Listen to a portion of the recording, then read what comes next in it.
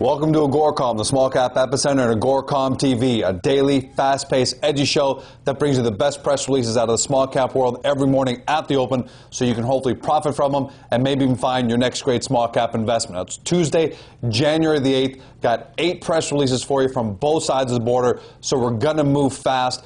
First one's brought to you by our sponsor, Rolling Rock Resources. They've sponsored today's episode because they had great news. They traded on the TSX Venture on the stock symbol RLL. They announced that their Monument Bay gold resource has increased by 35%. This is an updated resource estimate prepared by the very well-respected Wardrop Engineering for its 100% owned high-grade gold Monument Bay property, which is located in northern Manitoba. This is an inferred resource summary. The total database is comprised of about 415 drill holes aggregating over 113,000 meters, so it's a pretty big sample here. The inferred resource estimate, which is NI 43-101 compliant, is now 4,888,000 tons, grading 6.01 grams per ton, which equates to 944,000 ounces of gold. That's at a cutoff grade of 3 grams per ton. That's up 34.6% compared to what they previously had. Scott Angus, president and CEO of the company, summarized up pretty good here when he says, "We are very pleased with the updated resource at Monument Bay, which shows a significant increase from the 2006 estimation, and with our greater understanding of the deposit, we can now move forward with a scoping study as this project's next step." So obviously good things still to come out of Rolling Rock Resources. Fully diluted, this company has about 36 million shares outstanding. They're trading at 15 cents as of yesterday's close. You do the math there, and a little deeper digging here reveals that Kinross Gold owns approximately 20% of this company. Good news out of Rolling Rock Resources. Next up, Tanganyika Oil Company trades on the venture under TYK. Production increased 37% from the third quarter, and they've updated the fourth quarter production and the December exit rates. Gross field production was boosted by over 3,300 barrels of oil per day. That's a 30% increase during Q4.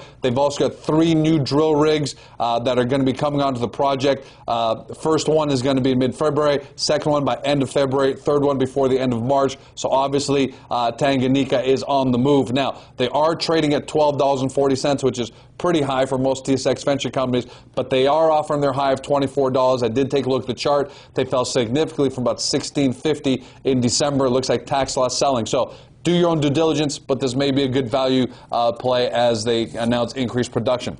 Diamonds North Resources trades on the Venture Exchange under DDN. They announced a recovery of 550 diamonds from 81.75 kilograms. That's on their TUK-1 kimberlite located at the company's 100% owned Amaroq property in Nunavut. This is from a one drill hole sample. A bulk sample program is planned for this kimberlite. But what's significant here, the company views these results as very significant because it's generally considered highly positive to recover 1 diamond per kilogram of kimberlite. TUK-2 has yielded nearly 7 diamonds per kilogram. Diamond results for 18 additional kimberlites are pending. Diamonds North traded yesterday. It closed at 78 cents. Next up, Bellhaven Copper and Gold trades on the TSX Venture Exchange under BHV, and Dominion Minerals trades on the OTC under EMPL. They announced the intersection of 194 meters of 0.72% copper and extended high-grade mineralization. This is at their Chetochocha copper project. Disclosure, Bellhaven is a client of AGORACOM, but this news definitely stands its own 2 feet. These are copper, gold, and silver assay results from holes 6 and 7 on a recently completed 11-hole diamond drill program, and this project is located in the western highlands of Panama. Hole 7 was drilled to test the eastward continuation. Hole 6 was drilled to test the eastward continuation. Hole 7 was drilled to test the northward continuation. Some pretty good highlights here. Just go over a couple. In hole number 0706, 346 meters, 0.42% copper, 0.05 grams per ton of gold, 1.4 grams per ton of silver. And continue with hole 6, 76 meters of 0.66% copper, 0.11 grams per ton of gold, and 1.9 grams per ton of silver. And hole number 7 had a pretty big, in addition to 194 meters we talked about, also had 306 meters of 0.57% copper, 0.04 grams per ton of gold, and silver assays are pending. The company closed yesterday. This is Bellhaven at 68 cents. East Asia Minerals trades on the Venture Exchange under EAS.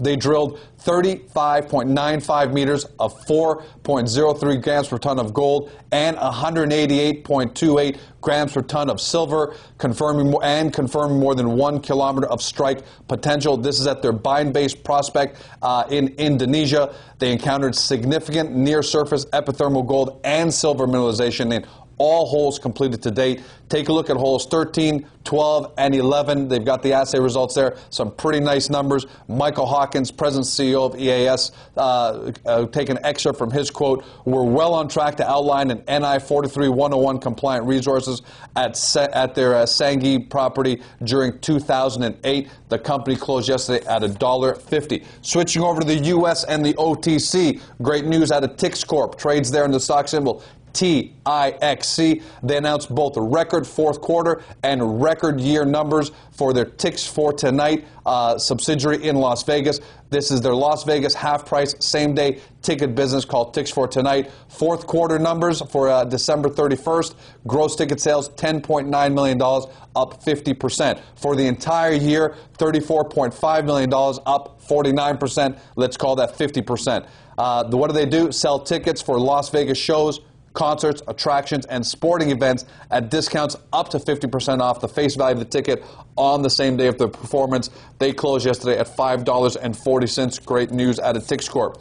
Unity Wireless trades on the OTC under UTYW. Announced that they won a WiMAX repeater project. This is with one of North America's largest wireless manufacturers, and they've received the first purchase order of over $400,000 for immediate delivery.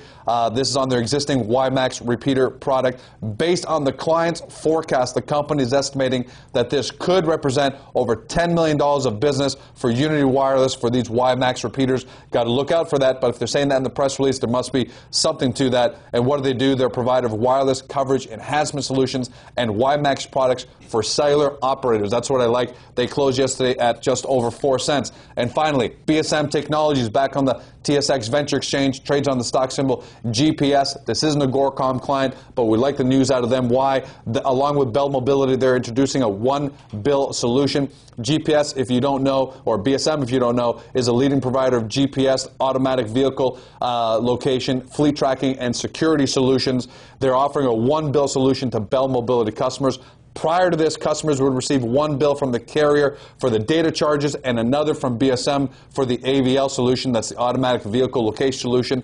Nick Sorella, President and CEO of the company, sums it up. This agreement dramatically expands the marketing relationship between BSM Wireless and Bell Mobility, offering a national sales presence in training and installation. Sentinel FM offers one of the most robust and sophisticated AVL GPS solutions available to the public today. The agreement increases the sales, marketing, and revenue generating opportunities for both partners. The company closed yesterday at 12 cents. That's it for the day. A lot of news, 8 different press releases. As always, don't forget about the AGORACOM marketplace, where you can find more great small cap companies. We've separated them by industry and exchange, so you can find the ones best suited for your portfolio needs. That's it for the day. Have a great day. See you tomorrow.